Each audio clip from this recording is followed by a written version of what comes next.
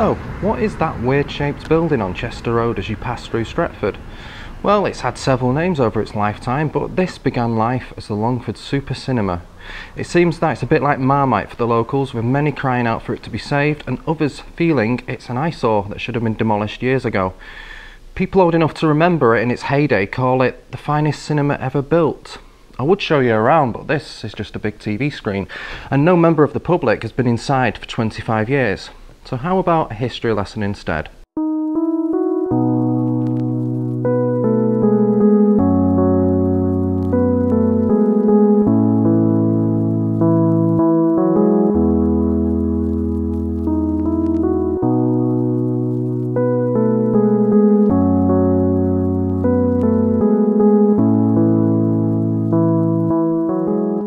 On the 14th of August 1936, the land where the building now stands was transferred to Jackson and Newport Limited, with construction said to have begun the year previous. Seen here is a sign advertising the new Super Cinema, which was under construction at the time. The sign read, Longford Super Cinema and Cafe, Roberts, Wood and Elder. Now, Henry F. Elder was the architect who designed the Longford when aged just 25. He was born in Pendleton in 1909 and spent his later years living and lecturing in Canada. In 1935 he joined forces with Gwilym Caradoc Roberts, and they have an impressive list of buildings to their credit. These include several cinemas and theatres around Manchester, and a number in Glasgow too. Interestingly, they also proposed designs for a large 2,000-seat egg-shaped cinema to be built in the centre of Manchester. It would have been constructed in reinforced concrete with the screen in the pointed end of the egg, which would have been supported on stilts. But sadly, World War II killed the scheme. Seriously though, could you imagine a massive egg in the centre of Manchester?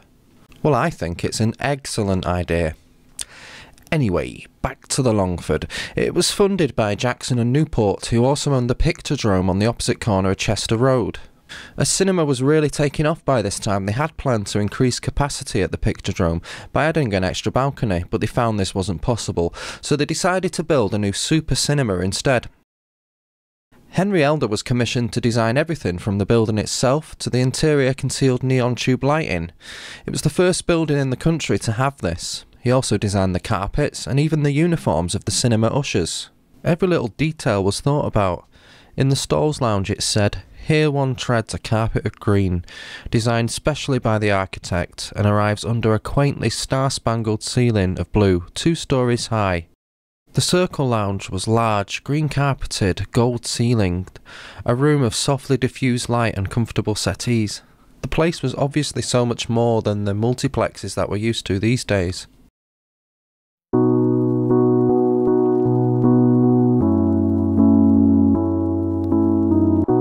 The front of the building originally had a large forecourt leading to the main entrance. This was sadly demolished in the 1970s to make way for the widening of Chester Road.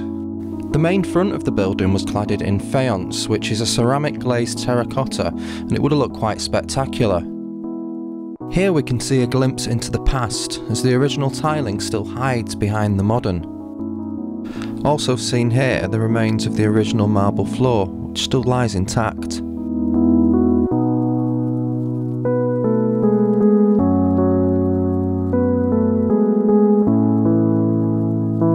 The main facade, which is probably the building's most recognisable feature, was shaped to resemble an old-fashioned cash register to represent the money aspect of the film industry. To the side of the building on Edge Lane is another entrance, this time representing the sex aspect of the industry, with not so subtle imagery. Also on Edge Lane are these Art Deco style maisonettes built to house the cinema workers. They're still occupied to this day with retail units below. They also hide the not so attractive auditorium exterior of the Longford. Although in keeping with the style of the Longford, details as to who built the maisonettes are scarce. Once inside the building there was a foyer of Venetian marble like we just saw still remains.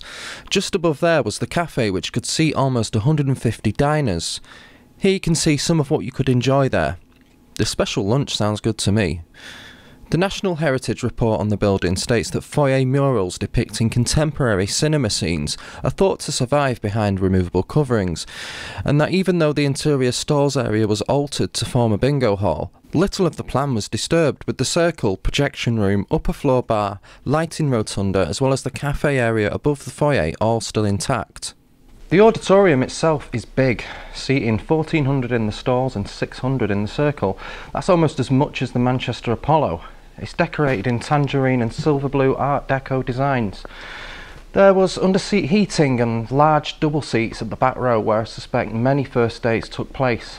It also featured soundproofing as well as air conditioning. Certainly luxurious. The screen in the auditorium also had the ability to slide sideways to make way for a stage, enabling the building to host theatre shows once a week and even concerts. On the upper level was a bar which was known as the Circle Bar during its later years. The first film shown at Longford was Tudor Rose, starring Nova Pilbeam, with tickets priced at 6p for the stalls and 3 shillings for the circle. In 1938 the audience cheered as the newsreel of Neville Chamberlain was screened, where he declared peace in our time, which sadly didn't last. When the Free Trade Hall in Manchester was bombed during World War II, the Longford briefly became home to the Halle Orchestra, who performed there despite the ongoing war. In another anecdote I found, it is said that during a night of bombing, a local man by the name of John Comer took to the stage to entertain the crowd who were not allowed to leave the building due to the bombs falling outside. He later became an actor, appearing in Last of the Summer Wine. In 1950, the Longford was bought and renamed by the Essoldo Group, and enjoyed another 15 years as a cinema until the last picture was unceremoniously shown, apparently one of the Quatermass films. TVs were becoming more commonplace in the home and cinema goers dwindled away.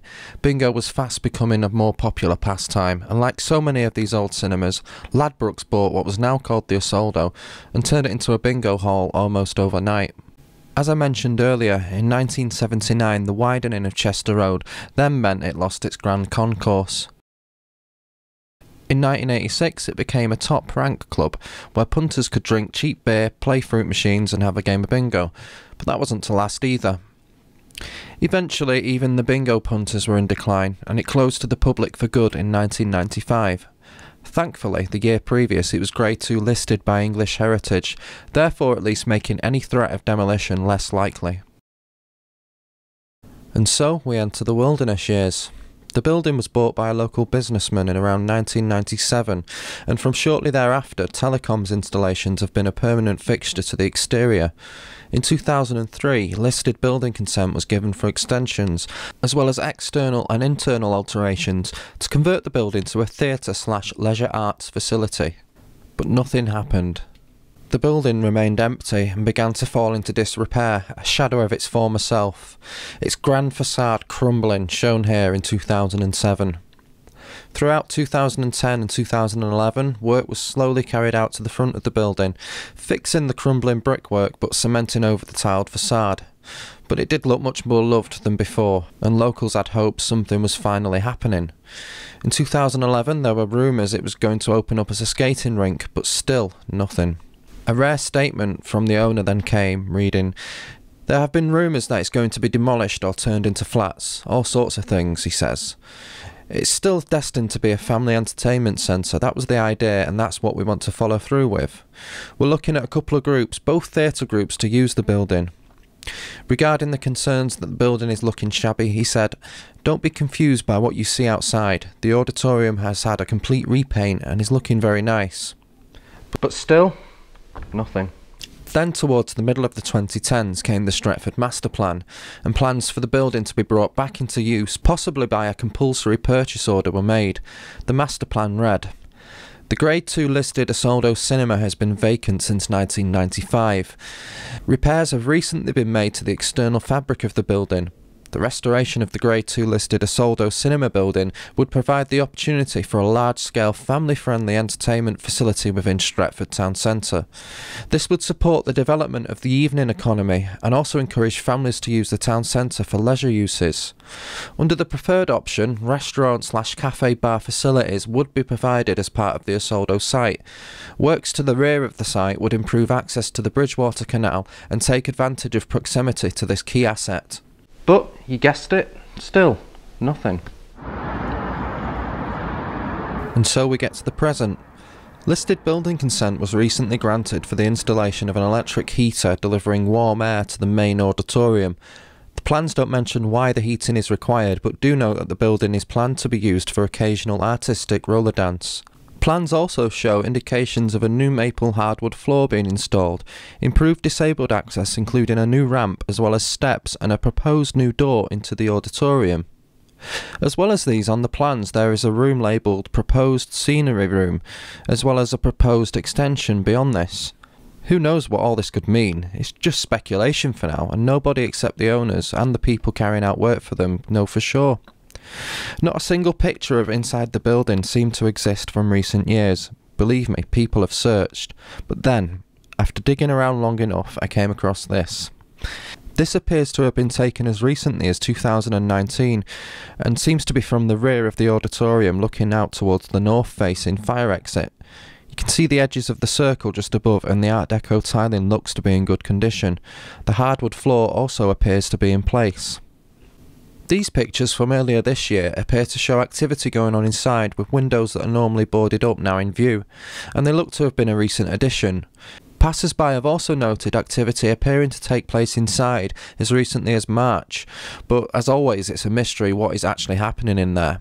For this video I spoke to local councillor Stephen Adshead, who's told me that the council's recent plans included a public event to consult locals on the building.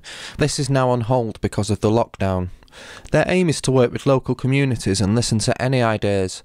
Once lockdown is over, this will happen. He also added that a compulsory purchase order is not ruled out at this point.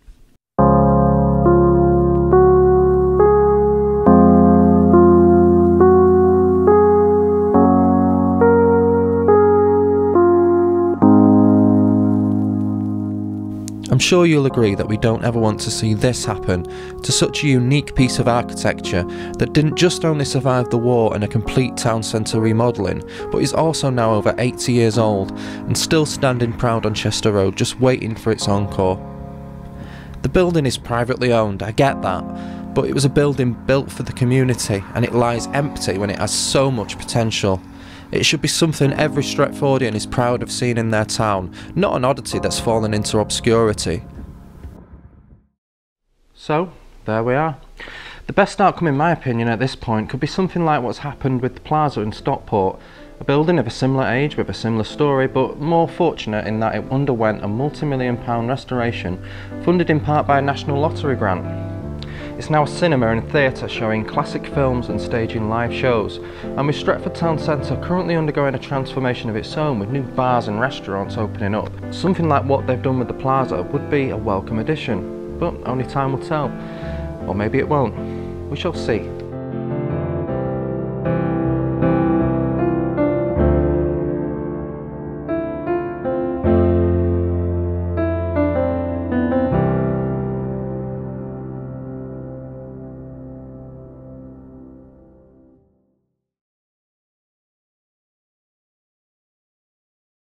And still, nothing.